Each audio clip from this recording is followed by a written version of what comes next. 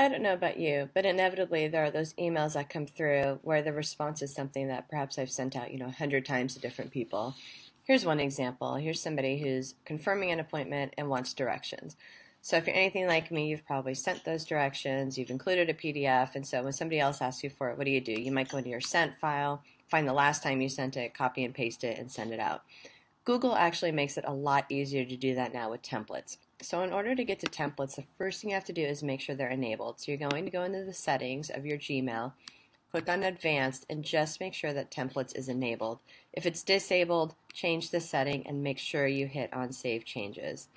So once you have that done, what you're going to do is you're going to draft out the email that you would normally send. So just to show you, I already have it drafted out. So here's something that I would send saying, we're confirming your visit, here's the directions, and there's a PDF.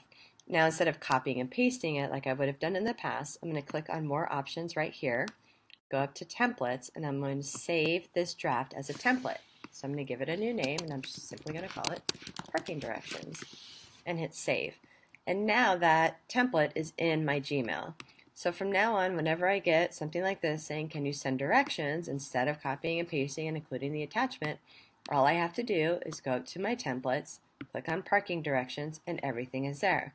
Of course, I would want to fill in who this is going to, put in the time and date of the appointment or whatever I have, on that template, right? And then hit send. It's as easy as that. You'll see that everything is there, including the PDF document that I had on my template. Easy breezy, saves you a ton of time. Gotta love Gmail.